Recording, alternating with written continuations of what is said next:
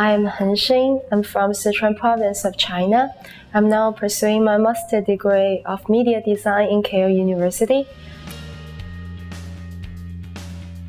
In my undergraduate life in China, I got the opportunity of going to Spain to do an exchange program.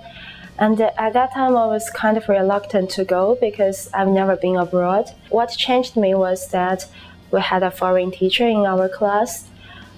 He mentioned something about American culture, and all of us said, well, that's typical American. And he questioned us. He said, how many Americans do you know? At that time, I realized we have a stereotype of the outside world.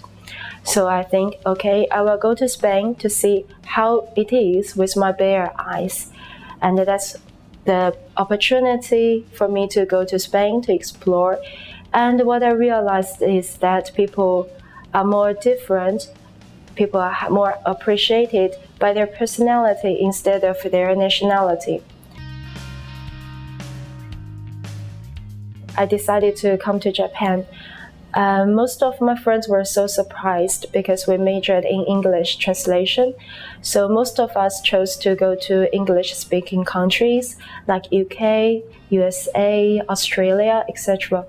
But my choice was to come to Japan, a country that I couldn't speak its language. And my thought was it would be a great opportunity to discover myself.